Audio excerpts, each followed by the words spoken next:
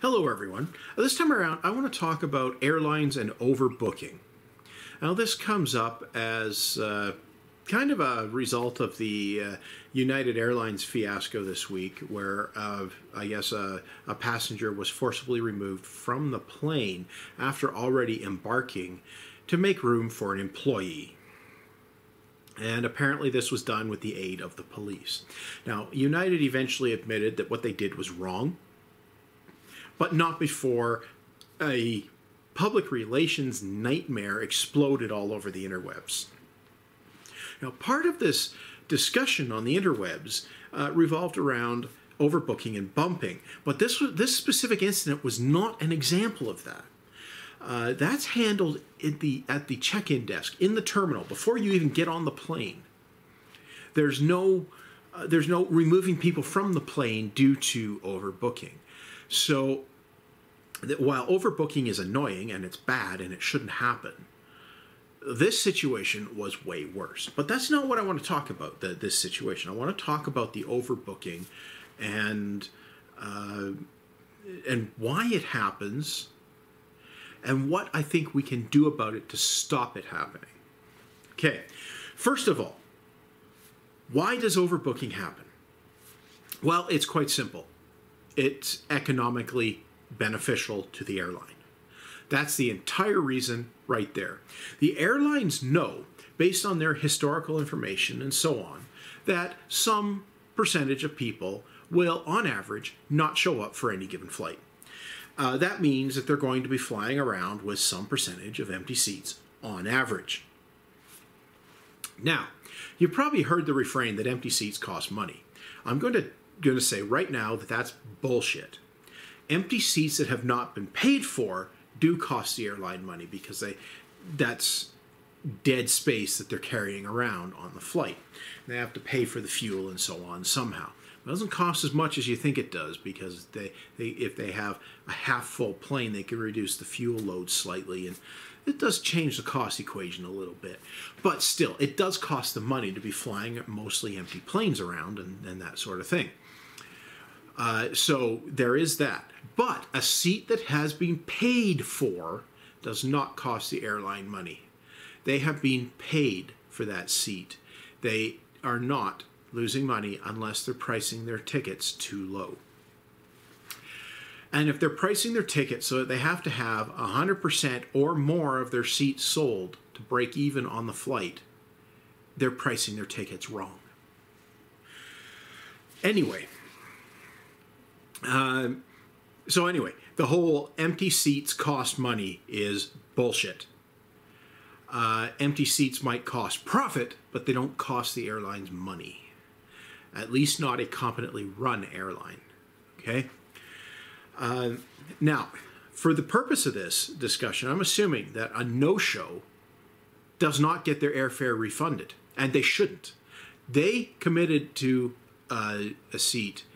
They should not get their money refunded if they don't show. That's why hotels, when you book, they want a credit card for security, and they say they'll charge you for the first night if you don't show. That's because they have to hold your room. They can't rent it to somebody else. They're holding your room in case you show up late. But if you don't show up, they will charge you for that first night because they held that room that they might otherwise have been able to rent. It's the same idea with a seat on an airplane. If you don't show up, you should still have to pay for it. You reserved it. You booked it. You pay for it. You've taken it out of circulation. It means it can't be sold to somebody else. At least if they're not overbooking. So how does this work? This whole overbooking thing.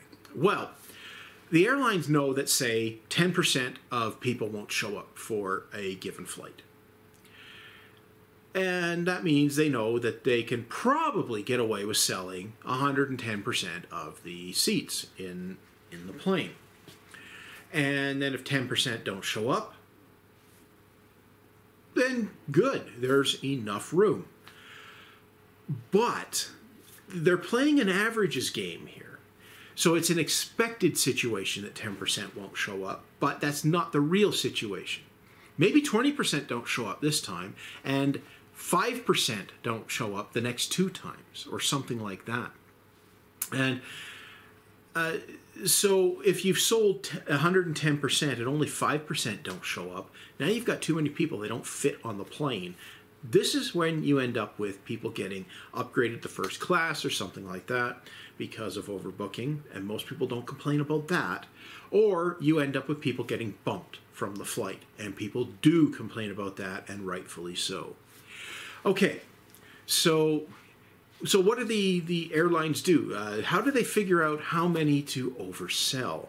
Well, it's a cost equation. Basically, they know there's a cost if they bump somebody, and they calculate that, and it's based on the actual monetary cost of doing it, and also some of the PR hit, the cost of the PR, and the administrative nightmare, and so on, and what have you. They know that cost, and they can amortize that over the entire set of flights that they're overselling. They can calculate the expected number of bumps per flight versus the expected number of no-shows and all of that. They can calculate a whole bunch of stuff, and then they can work out what the cost of a bump is on average, across all flights, the cost of bumping passengers versus the expected increase in revenue from selling extra tickets. And when selling an extra ticket increases the cost, the average cost of bumping more than the actual profit on that ticket, that's when they've oversold too much, and because now they're going to start losing money. Their profits are going to start going down. No, they're not actually losing money, but their profits are going down. They're going to lose profit on that. So they're not going to want to sell beyond that point. Now, for safety, they'll probably set the point a little bit back from that actual break-even point because, the real world isn't quite so nice to behave really nice like that. So that's how they do that. It's all statistics and expected values, and there's a whole bunch behind it. It's kind of about as much of a black art as actuarial tables and so on in the insurance industry. Not as hard to understand as it sounds, but it can be quite a bit to wrap your brain around. Now, that's how they do that, and that's the cost equation involved.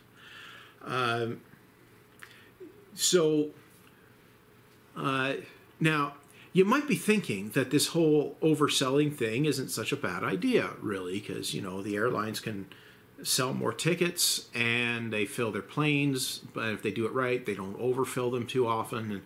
And as a result, they have more money coming in, and they can potentially lower fares and compete better with the other guys and all of that jazz. And maybe you have a point. But think about it this way. If I have a bar of gold, and I sell it to Joe and I sell it to Fred, and I only have one bar of gold, and both Joe and Fred come to claim it, I have a problem, don't I? I'm either going to have to refund one of them the money they paid for the bar of gold, or otherwise buy it back from them at the current market rate, or I'm going to have to acquire another bar of gold so that I can match both commitments. And if I fail to do that, now I'm guilty of fraud. I've sold the same thing twice. And this is what the airlines are actually doing. They're selling the same seat twice. Now, I suspect they've got fine print on their tickets and so on that says that they reserve the right to bar you access to the plane for any reason whatsoever, no matter what, at their sole discretion, and that they reserve the right in the event that the flight is oversold, they will make a best effort to get you on another flight. Legalese, weasel words, and so on. But the entire experience of buying a ticket for a flight is all about picking a particular flight. So they're giving you the expectation that you're going to get on a particular flight. no matter what their weasel words say. And that's where I feel that it's fraud, because they are giving customers the expectation that they'll get on a particular flight, and most of the time that expectation is met. So there's no reason that customers would expect otherwise. And then you get to the airport and you find out that you can't get on that flight because they sold your seat to somebody else. Or you're the somebody else and you just happen to be the last person there or something like that. And this is bad. It shouldn't be done. And this is why I think it's fraud and it shouldn't be allowed at all. Now, I have no illusions. It's not going to happen that the politicians will come along and ban it outright. That's not going to happen. One, that'd be too much of a shock to the industry all at once. There's no margins there anyway, and at least if you hear the airlines talk. So there's enough issues there already. You don't want to have a major shock like that. Though the shock might not be as much as you think it is, because I've been talking about overselling flights, but flights that don't even sell 100% are not going to be impacted because they're not selling out. It doesn't matter. You're never going to have someone bumped from a flight that never sells out. So, and a lot of flights don't sell 100%. So this is only the flights that are popular enough that they sell more than 100% of the seats.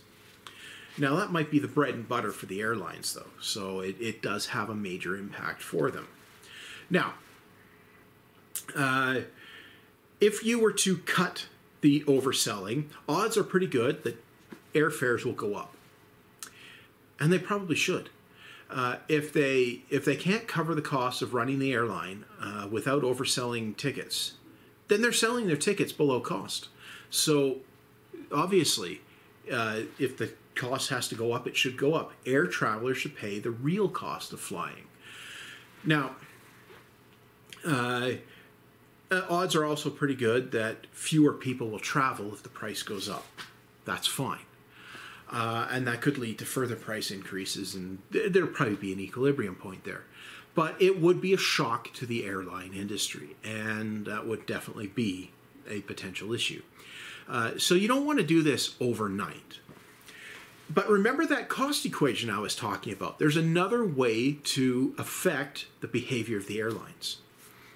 Instead of doing an outright ban, what you can do is not change the status quo too much, but instead change the compensation that's owed to the passenger in the event that they get bumped.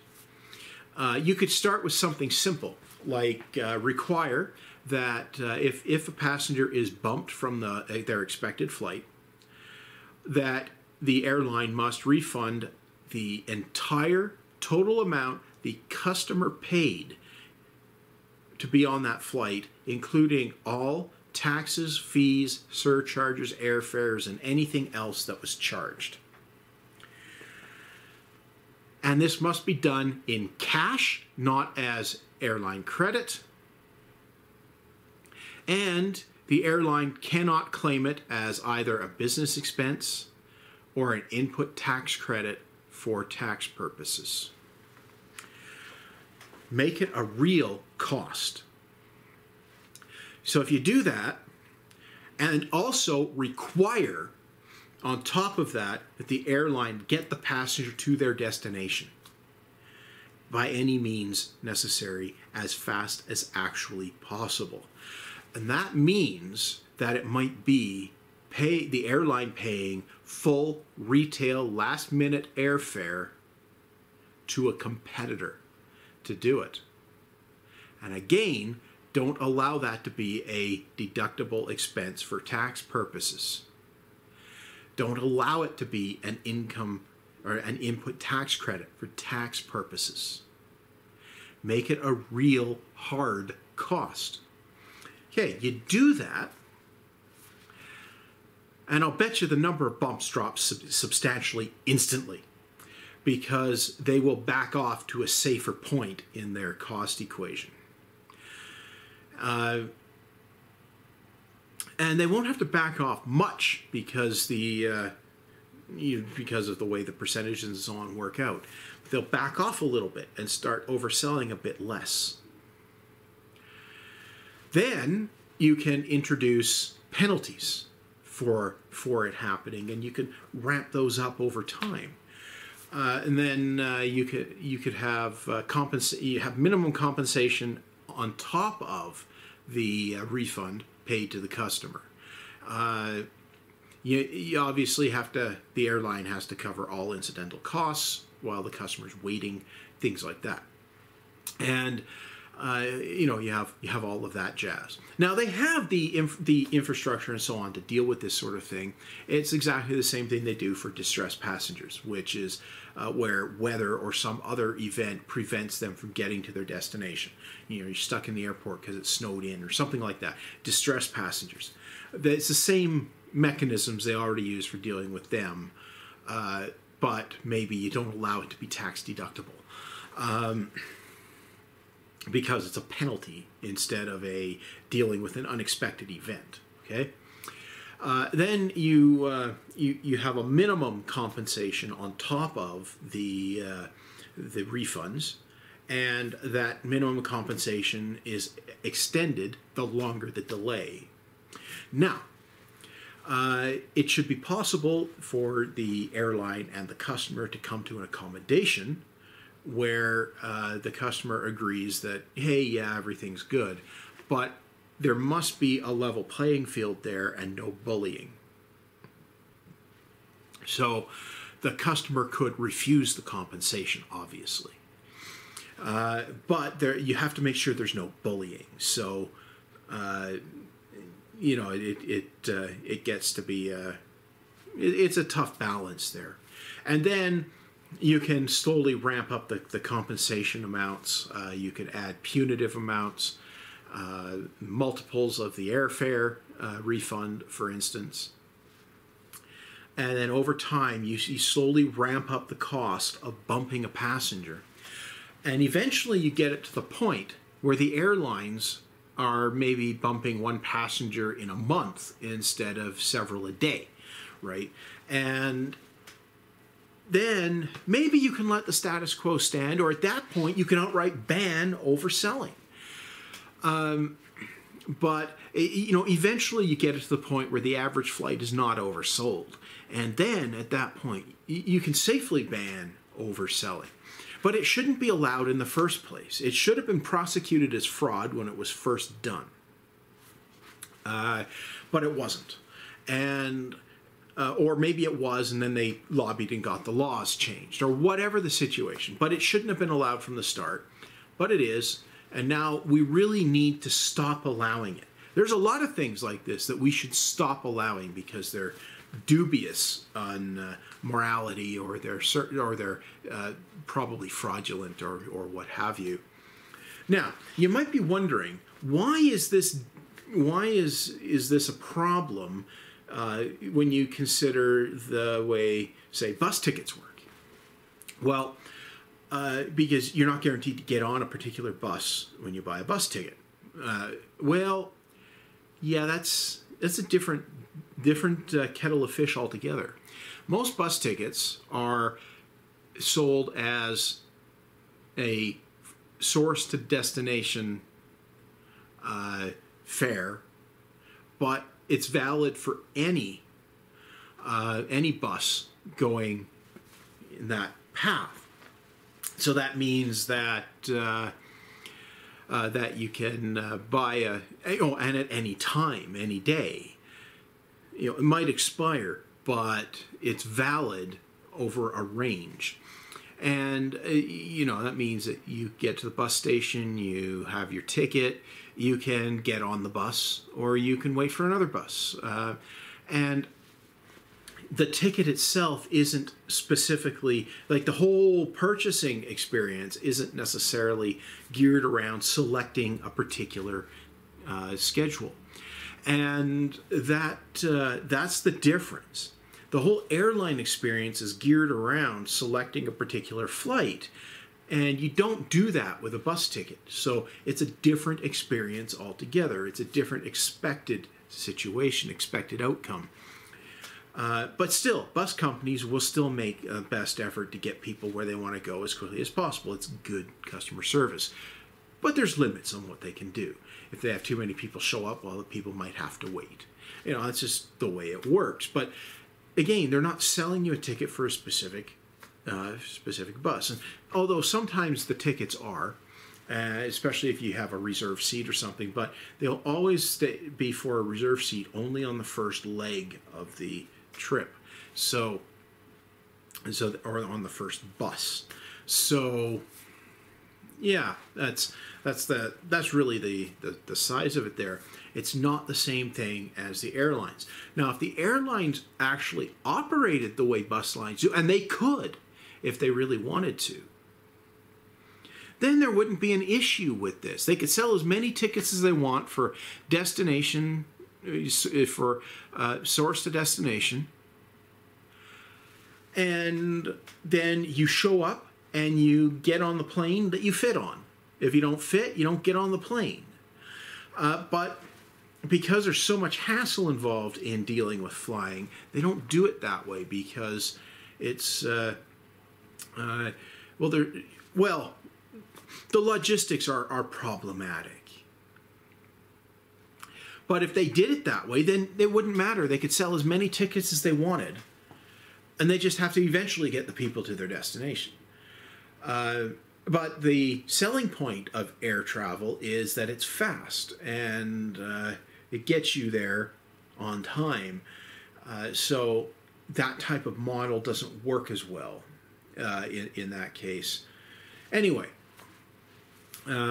basically, while I think we should just completely outlaw overselling seats in airplanes, I am realistic enough to recognize that's not likely to happen, and that we need to attack it from the other end of the cost equation.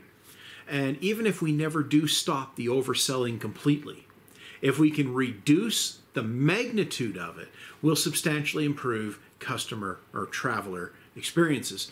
And that would certainly be beneficial as well. And by increasing the cost of bumping somebody, you can actually impact the behavior of the airlines very substantially. Now, anything you do is going to trigger a lot of fighting and teeth gnashing and probably court challenges from the airlines because, they don't want to change their business models, right? But if you bring it in slowly enough, they can adapt and you won't put anybody out of business. At least not anybody that wasn't going to go out of business anyway at some point. Anyway, that's really what I wanted to say. We should ban overselling, but if we're not going to, we need to increase the cost of doing it. We need to make it harder for the airlines to justify it. And if we can do that, we'll certainly reduce the magnitude of it, and that will be a net improvement at the very least. Anyway, that's all on this topic. If you want to be notified of future videos, make sure to subscribe and turn on the notifications with that silly bell icon. And if you liked the video, or you didn't like it, leave a like or a dislike, whatever you see fit. It won't hurt my feelings any one way or the other. And if you've watched this far, thanks for watching.